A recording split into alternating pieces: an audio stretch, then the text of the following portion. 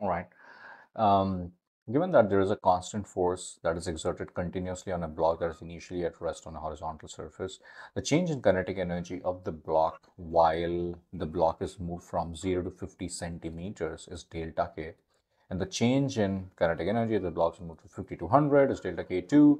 So compare delta K1 and delta K2. All right.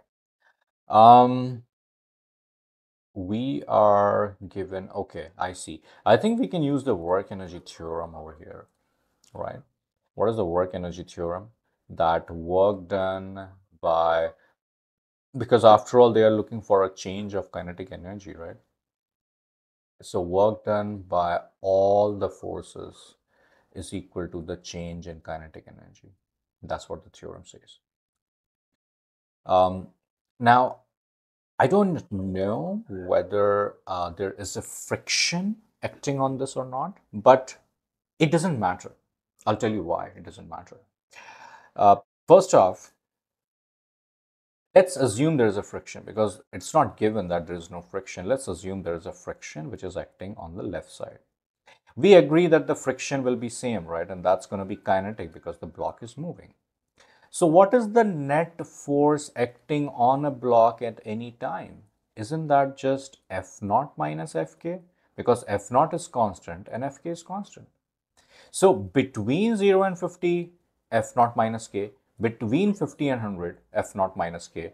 0 to 50, the distance is 50 centimeter. 50 to 100, the distance is 50 centimeter. So work done by all the forces, as in F naught and Fk. You can argue that why have you not taken normal reaction in gravity? I can take it, but work done by these two guys is 0 because they are at 90 degree with respect to the displacement, right? Fn and Fn is upwards, displacement is on the right, angle is 90, and what is the formula for work? Fd cos theta. The moment you will replace theta with 90 degrees, what is cos 90? 0.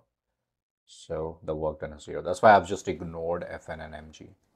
But anyway, I know that work done by all the forces is change in kinetic energy, and the forces, the net force doesn't change from 0 to 100 that I just proved. So can't I say that between 0 to 100, 0 to 50 centimeter, the work by all forces will be same as the work done. Let me just write in some other way. Work done between 0 and 50 will be same as the work done between 50 and 100 because work only depends on F net, D and theta. F net is same, D is same. I just talked about that.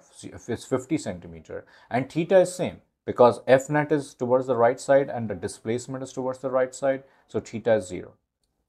So if the work is same and work done by all forces is change in kinetic energy as per the work energy theorem, don't you think I can say that the kinetic energy 1 and kinetic energy and 2, change in kinetic energy 1 and change in kinetic energy 2 must also be equal?